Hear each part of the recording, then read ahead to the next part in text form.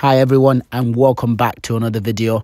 And in this video I'm just going to be focusing on dribbling, just giving you or just some ideas of what you can do in regards to developing or getting better at your dribbling. Now in these drills, all you pretty much need is 2 cones and a ball. So hope you enjoy the video, and yeah, let's get into it. Now, how I like to start my session is by having the ball at my feet, pretty much getting it shifting in different directions. I would definitely encourage anyone to always do this before they start their sessions or their drills. It just pretty much helps the brain and the legs or the feet to pretty much coordinate and start working together. So when you do get into the session, you are sharp and ready. Now, I would also say that this kind of warm-up also helps you to get a feel of yourself, your body. Do you have any injuries? Do you have anything that's hurting? And obviously you can always make a decision whether you want to continue with the session or drill based on that. But I would definitely encourage anyone to always have the ball at their feet and getting it moving. So yeah, I would encourage that definitely.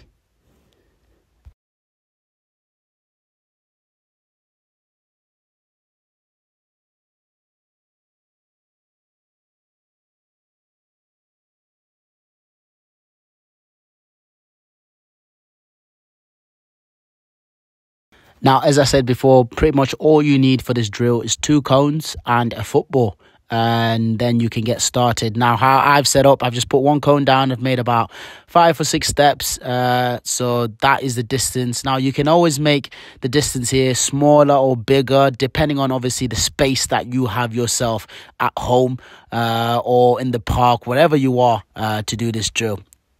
Now, the first variation of this drill is just a single leg dribbling using the outside of the foot. Now, as you can see, every time I get to the side, I switch legs, so I'm getting to work on both of my legs.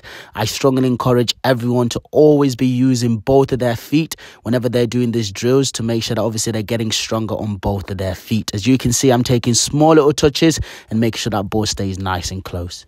Now, the next variation of this drill is a single leg dribbling again, but this time, instead of using the outside of the foot, we're now using our laces. Once again, small little touches, nice and controlled.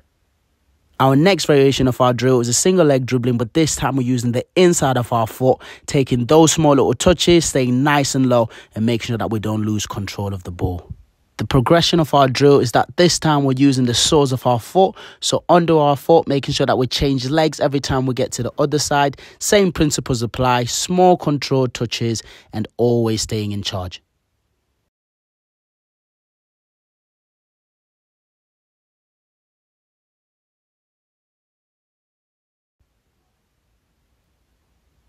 Our last variation and progression of our drill is that this time we're using both of our feet to move the ball around. Now, I encourage you guys to make sure that you're using different parts or different surfaces of your foot. So don't just use the inside and don't just use the outside, but use different parts, keeping that ball nice and controlled and staying nice and low.